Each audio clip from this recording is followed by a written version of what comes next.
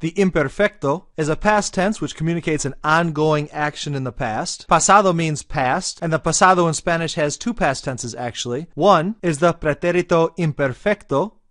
The other is the pretérito indefinido. Pretérito is another word for pasado. They are synonyms. So as we go through this set of lessons, we're not going to call it the pretérito imperfecto or the pretérito indefinido every single time. To make it simple, we're just going to call them the imperfecto or the indefinido. Those are both pasado, past tense. The focus of this lesson will be the imperfecto. And what's the difference between these two verb tenses? Let's look at that. The imperfecto is an ongoing action, as opposed to the indefinido, which is a one-time action. If you were to see the verb hablar, for example, in the imperfecto, I was speaking or I used to speak would be two ways that you would translate that into English.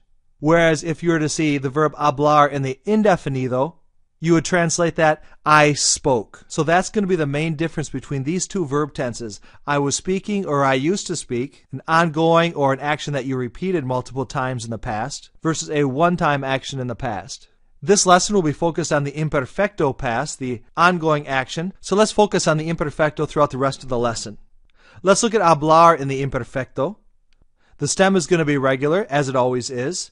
And let's look at the endings then for the imperfecto. I was speaking or I used to speak. If you want to communicate that in Spanish, you would say yo hablaba, tú hablabas, él hablaba, hablábamos, hablabais, and hablaban.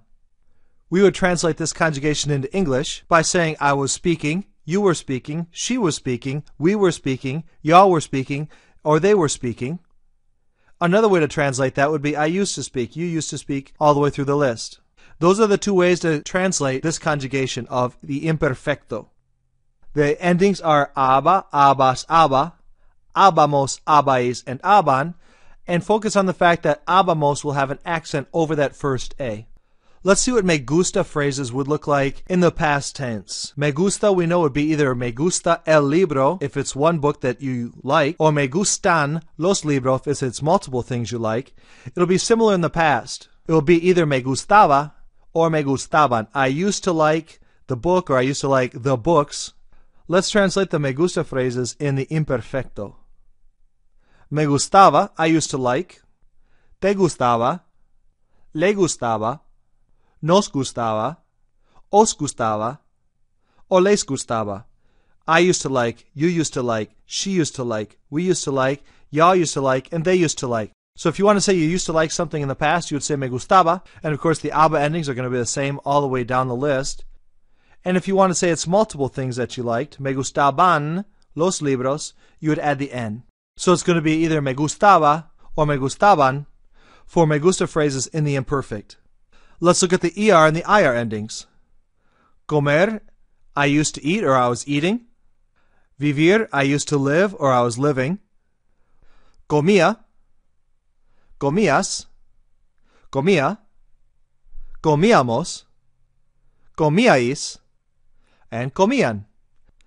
Notice in this set of endings, the I all the way down will have an accent over it. Ia, ias, ia, íamos, iais, and ian.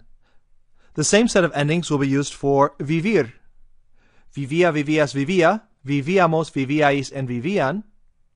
When you use this set of endings, what you're saying again is I was doing that thing or I used to. Comía, vivía. I was living or I used to live. I was eating or I used to eat. The endings are right here. For AR verbs, it's going to be aba.